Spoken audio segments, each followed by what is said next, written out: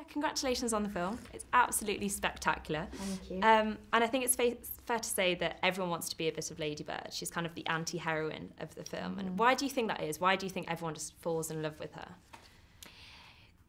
Because I think she doesn't seem to really have any shame in who she is. Like, even if she hasn't quite figured out exactly who she wants to be or what she wants to say in the future or even really what she wants to do, she's not afraid of just going for it and figuring it out along the way. And I think the sort of the gumption that it takes and the bravery it takes to just go, right, I'm just going to go for it is kind of brilliant. And I think most people wish that they could be a bit more like that, to just see something and go, I'm going to pursue that, or I'm going to go for it, you know? I hate California.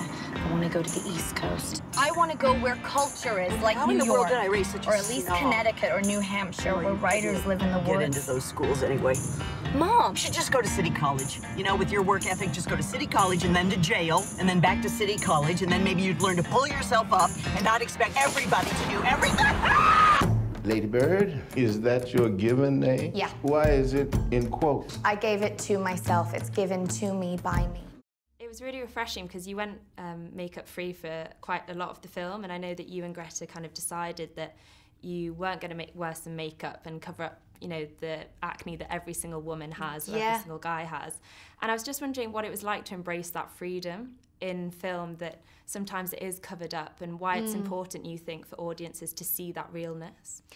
It's just important because that's what happens to people's skin, especially when they're teenagers and they're really stressed out and their hormones are bouncing off the walls. And, you know, I think there have been, like, portrayals of teenagers in the past where they've got perfect skin and maybe like one spot for the zit scene or whatever. And I had never had bad skin. And because I had been working a lot and wearing a lot of makeup for press, and I was doing a play and things like that, so my skin just got really bad. And actually I think it happens to a lot of girls in their early 20s as well. And it just seemed like it would have been a missed opportunity if we didn't use this as a way to make her as authentic and sort of relatable as possible, you know? Definitely. Yeah. Lady Bird always says that she lives on the wrong side of the tracks, but I always thought that that was like a metaphor. But there are actual train tracks. What she did was very baller. It was very anarchist. Put the magazine back! She has a big heart, your mom. She's warm, but she's also kind of scary. You can't be scary and warm. I think you can. Your mom is. So, you're not interested in any Catholic colleges? No way. I want schools like Yale, but not Yale because I probably couldn't get in. You definitely couldn't get in. You've recently said that working with Greta has helped you kind of realise some of the inequalities that women face. And I was just wondering how it kind of made you reflect on your own experiences of inequality, or how you're treated in the industry. Yeah, I mean, I think working with Greta, actually, it didn't make me necessarily think about the inequalities in the industry, but it made me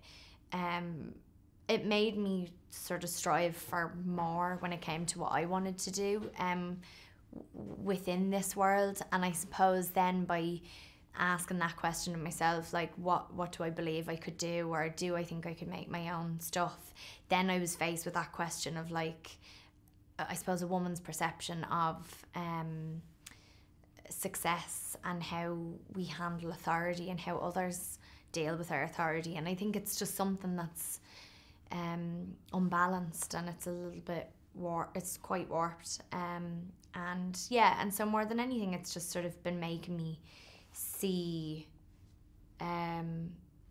women, I suppose, and how we are in the workplace in a different light, you know, see it more clearly, and sort of what needs to change and what I can do to make a change, which is really just to make the films that I want to make and continue doing that.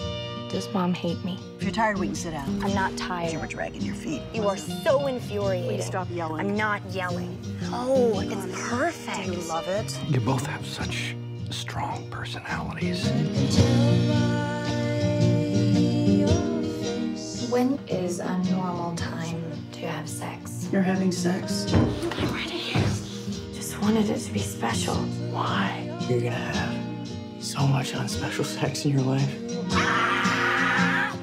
As the kind of an agent of change now and following the Me Too and Time's Up initiative, how do you view the film industry and the females in your industry now? Has it empowered you to kind of make that difference and to kind of forge the path for more? Yeah, I mean, I think that's what it has made us all aware of, is that it is our responsibility now more than ever to pave the way for the younger people that are on the way up, guys and girls, you know, because it's, I think young people in particular can be very easily taken advantage of.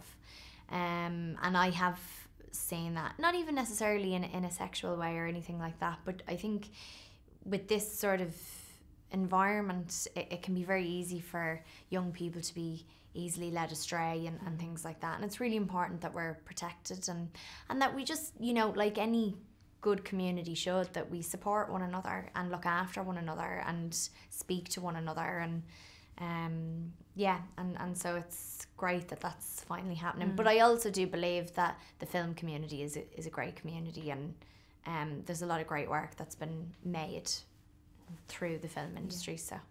And you star with Timothée Chalamet in the film, who's also in a coming-of-age story in Call Me By Your Name. Yeah. And on the subject of responsibility, did you feel a crazy amount of responsibility in having to bring everybody's teenage years to life and with your character? Because I know a lot of people came out thinking, oh, that's just like what sixth form was like. Was it quite, I don't know, was it quite a heavy load for you to take on?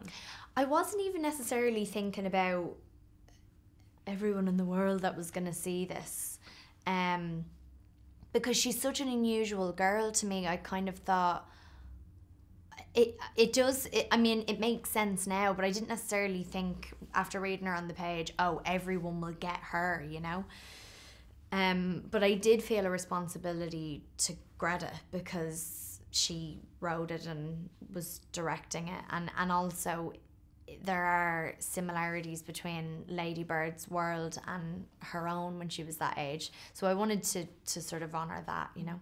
I want you to be the very best version of yourself that you can be.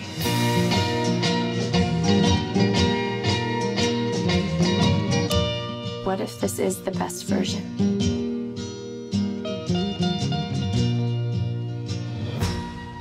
What I'd really like is to be on Math Olympiad. But math isn't something you're terribly strong in. That we know of yet.